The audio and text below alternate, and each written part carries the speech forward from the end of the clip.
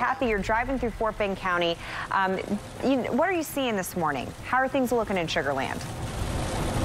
It is looking bad, that's for sure. All morning we've been seeing some heavy rain, and as you said, we've been seeing some lightning as well. We are right here in the Sugar Land area on the Southwest Freeway headed southbound, and you can see sometimes it's difficult to even see the lanes here as we're driving southbound. Just approaching Highway 6 here. I'm just coming on it now. You can see 18-wheelers driving by.